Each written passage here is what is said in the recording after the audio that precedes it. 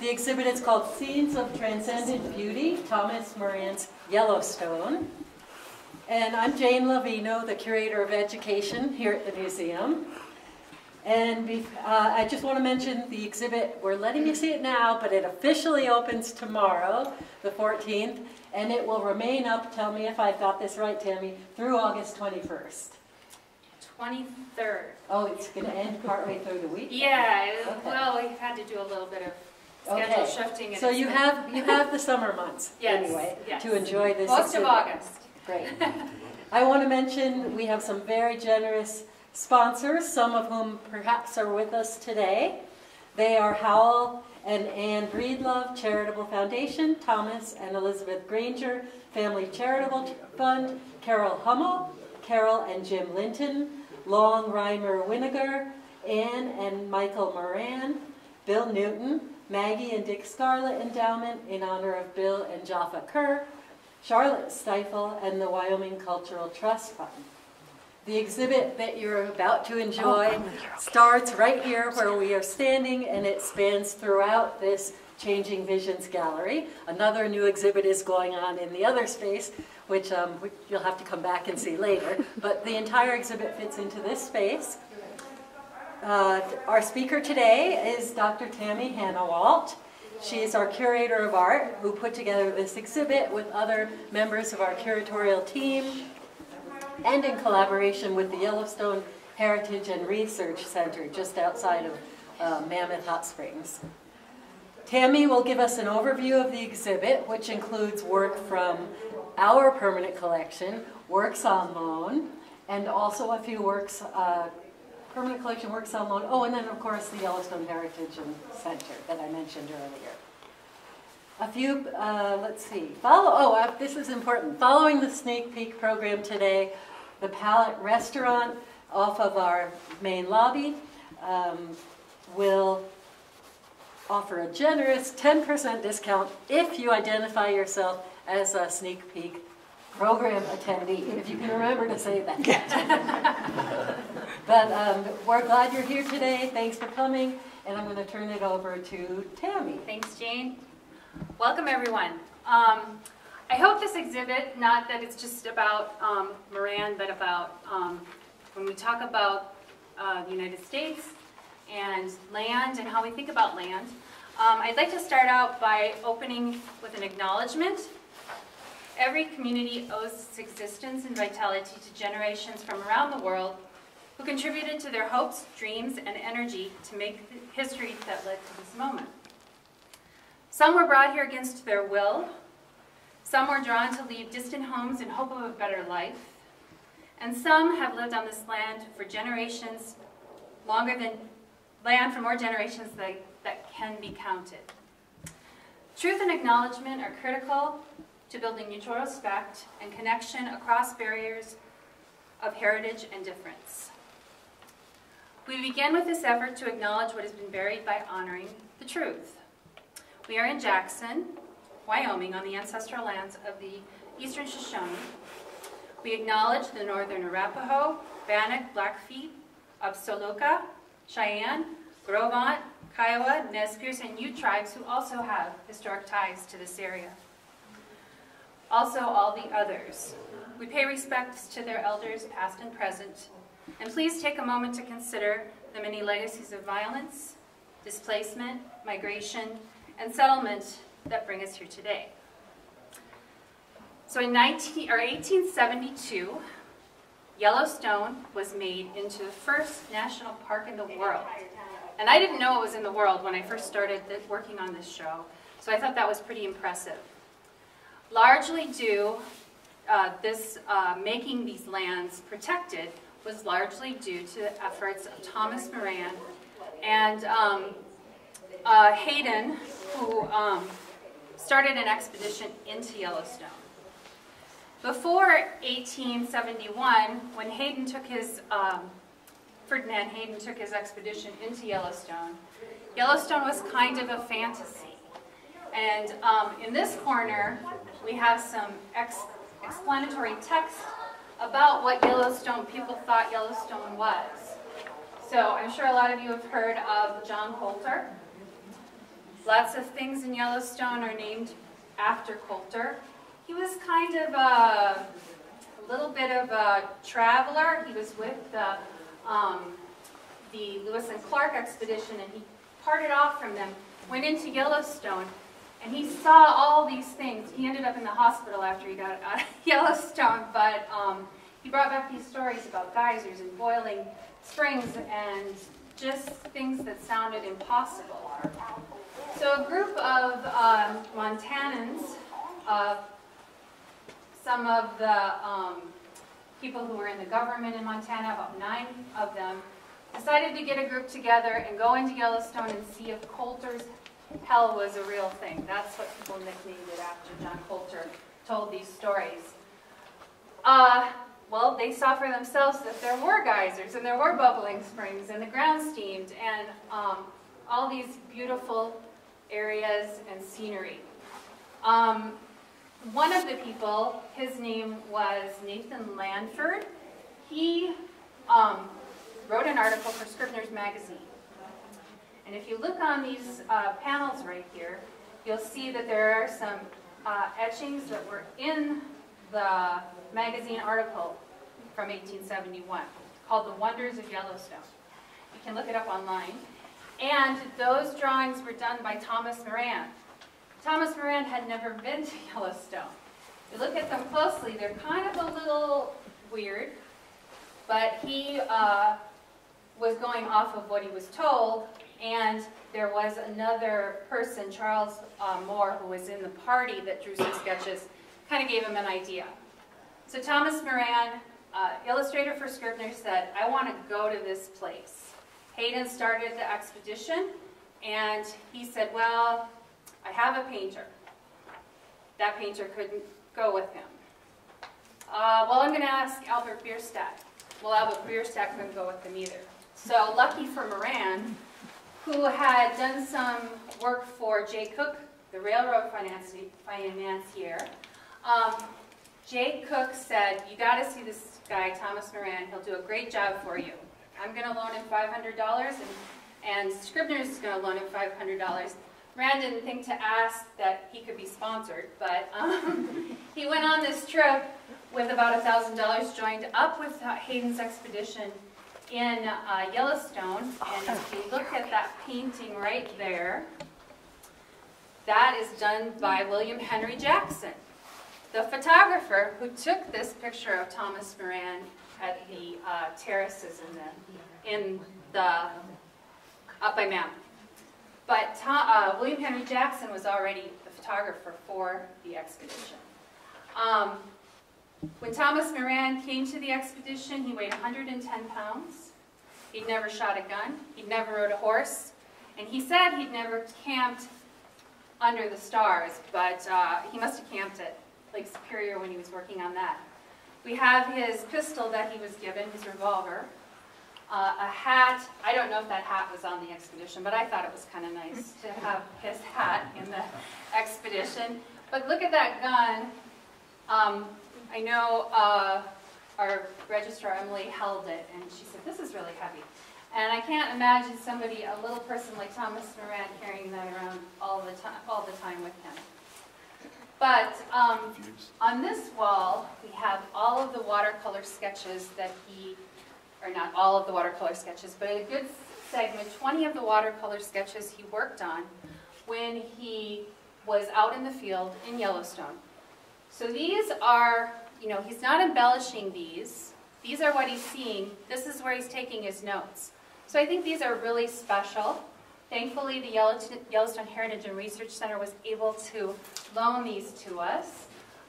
We have some different scenes. This is near Fort Ellis. So this is one of the first images you saw of Yellowstone. And the next thing they came to was the hot springs and pools up near Mammoth. Surprisingly, there were some people camping out who were arthritic, and they were using the pools to ease their arthritis pain.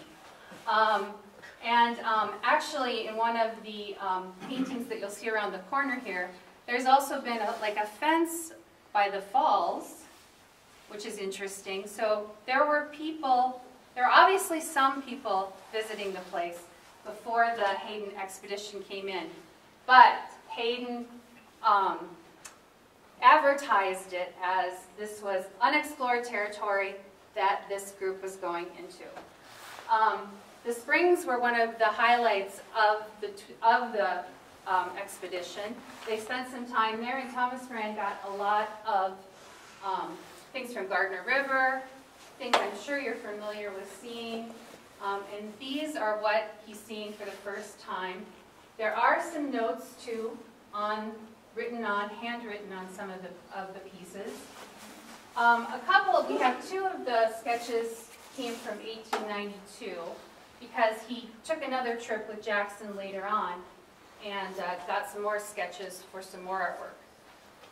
Thomas Moran was really taken with Yellowstone. His first visit really made an impression on him. It changed his career entirely. So you can see that why he kept coming back to it. And in fact, after it was approved by Congress, the Yellowstone would be a protected area. He called himself Thomas Yellowstone, right? So if you go through these sketches, you'll see that he's got some of the most beautiful scenery.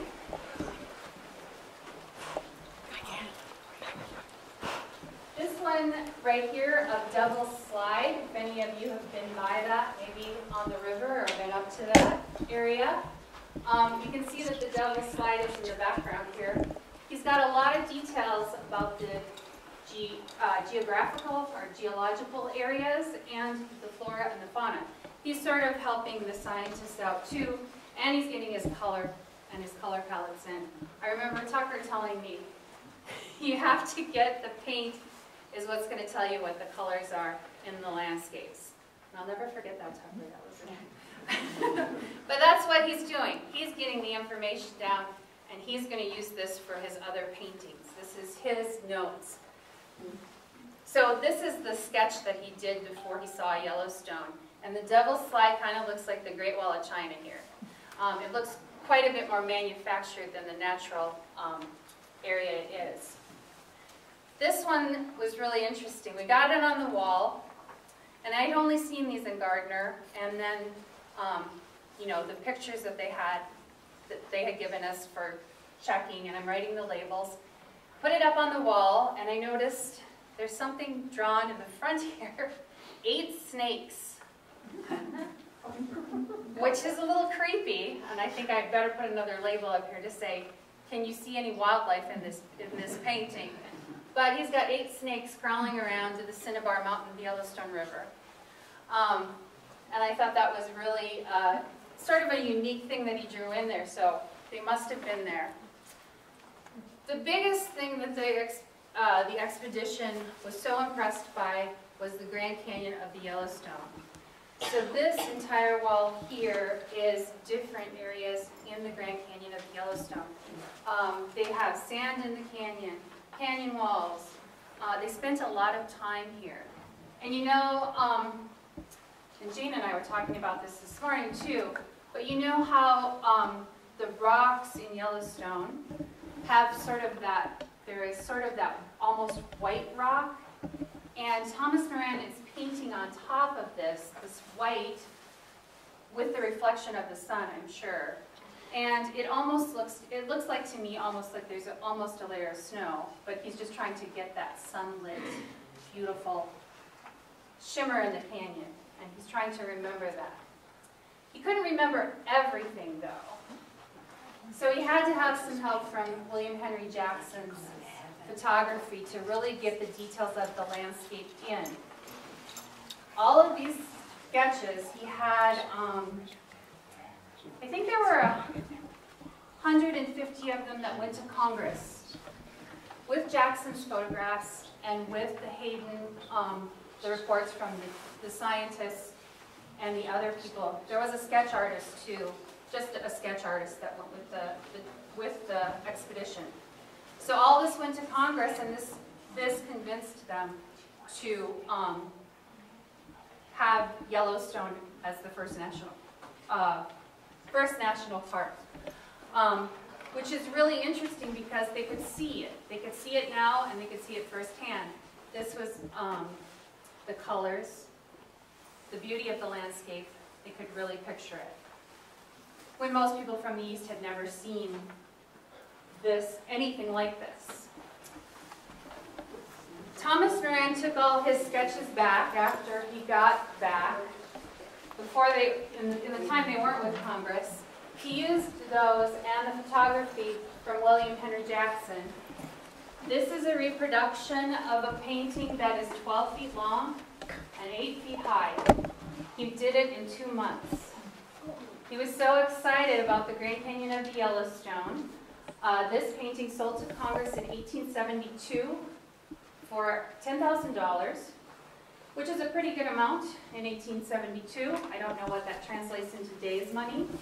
But this painting is now being displayed at the Department of Interior Museum. I asked them if they wanted to loan it to us, and they laughed at me. So I said, well, do you have a high-resolution picture? Let's put it up. So a smaller version of a very large painting that you can see at the Department of Interior Museum. And I did go to Washington in December and take a look at it. Across from this one, there is the Chasm of the Colorado, which is of the Grand Canyon. Thomas Moran was the first painter to see the Grand Canyon of Arizona from the Colorado River, from the bottom looking up. So he was on the expedition with William, no, it was Powell's impersonating William. Anyway, he was on the Powell expedition for that one. So that was after this one. This painting has a lot of subtle hints in it that scholars have looked at. For our purposes, wildlife is an important thing. There is a raptor, a bird of some sort. And I'd let you find them, but I'm just going to point them out. There's a felled deer. Thomas Moran in his diary talks about a native person hunting deer. And I gotta move this, but there's a bear right in that corner there. And it's really fun. If you happen to be in Washington, D.C. area this summer, the Department of Interior Museum finally opened again. It's a small space, and you have to go to the Department of Interior. And on one wall they have this painting, and directly across from that they have the Chasm of the Colorado. And it's pretty amazing to see those two pieces together and in all their grandeur. Thomas Moran also took a little bit of artistic license in this painting. As any of us know who have been to this area, this isn't exactly how it looks. He kind of collaged together different parts of geographic features and different things. He's got some people in here too. Right here, this looks to be, most scholars have talked about that this is probably Hayden. Next to Hayden is a Native American person. Kind of a mystery. We can tell it's a Native American person because they're dressed differently, and they have, it looks like to be some sort of feather headdress on, a small one. And I'm going to talk more about that, but I wanted to say that in the 1870s, Thomas Moran had a big decade. These prints are from 1874, 75, and he did some in 76. They're all included in a folio called the Yellowstone National Park and the Mountain Regions, portions of Idaho, Nevada, Colorado, and Utah. So this is after he's been on the expedition to, on the Powell expedition as well. He kept very busy, but these have some great scenes from Yellowstone of some of the most well-known spots in Yellowstone. This is Castle Geyser, and then different parts of the canyon and other parts of Yellowstone, the falls, and things like that. So these are also very old, but they're prints. They're chromolithographs. And this painting, we are fortunate enough to loan from the Gilcrease. And this is also of the terraces. If you look close, there's three little people and a fourth person. I think the first person on the three is Thomas Moran, because he was said to have worn a red flannel shirt. This person has a red something on. The person in front, another Native American. Nobody really knows who this Native person was. They never talked about having a guide. Hayden was afraid of being attacked by Native people in the park. There's a lot of different Native people who had migration routes through the park, of course. And on this wall, over here, William Henry Jackson took a photo of a Nez Perce encampment, and he took other photos of Native people that were in the area. This summer, Yellowstone is working with 27 different tribes who they've identified as having migration routes through the park, and they are going to set up informational areas and provide information, the story backgrounds of their individual tribes. So that will be something to look for if you go to Yellowstone this summer. These are some of the personal effects of Thomas Moran that he had, and I always think these are really cool to see. He had a flask, important work for being out on an expedition. He had sketchbooks, and so these are other sketchbooks that are not quite so finished, but that he used for information. He also did some etchings, and his glasses, of course, paintbrushes, and the diary. His diary entries are not all that interesting, pretty businesslike. Sketching at the falls again. But you can look at his diary. Sorry, Barb. You can look at his diary and make out some of the words here. If you want to go on the Yellowstone Heritage and Research Center page, you can see the diary transcribed. But this is his handwriting right here. We decided that the diary is a little too fragile to open it up and leave it open. So I had to leave it closed, the back cover's off, and the spine is really brittle. But I think it's nice to have the piece here, and then you can get the information there. Thomas Moran, he also inspired some other artists, obviously, but he never made it to Jackson, Wyoming. Isn't that weird? Because he's got a mountain named after him here. He made it to the Idaho side. These are another piece we have along the Gilcrease in Tulsa. I like this one a lot because it's really, look close, and again, I love that he hides things. He doesn't really hide them, but he draws little clues. There's an entire orchestra out in a field here with cattle. I think he's got a sense of humor too, but you can see, you gotta look really close, but there's a cello, and they've got sheet music and things like that. And I'm just imagining how cool it would be to have an entire orchestra at the base of the Tetons in this brilliantly lit landscape. Thomas Moran was also inspired by a lot of landscape artists and is associated with the Hudson River School artists for his paintings of the West. This painting is called The Eternal Snows of Mount Moran, and we received this as a gift. This is part of our permanent collection now, our first Moran paper. And again here, a lot of people have asked me, where do you think this is? And I said, I don't know that it's any place in particular. I don't know if he walked up to maybe where the glaciers were on that side of the Tetons, on the Idaho side. But again, he liked to use license for drama, and it's a beautiful painting. His wife, Mary, was also an artist, which I don't think too many people know.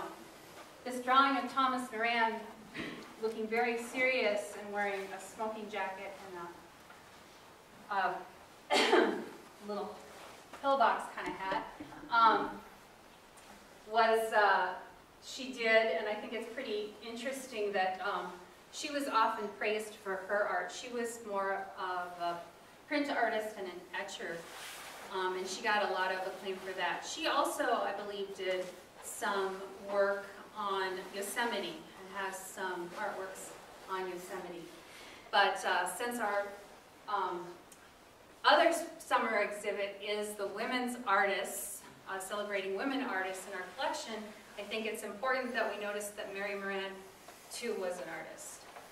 And then these are all from our collection, too. Lindsay Scott did this beautiful painting of the Yellowstone Falls. And there are some raptor birds up here, osprey, I think. So Thomas Moran's legacy living through other artists. This one's an older one too, this Thomas Hill would have been painted in the same time Thomas Moran was painting. This one done by an artist not so well known, August Becker from Germany. So he must have come here, maybe.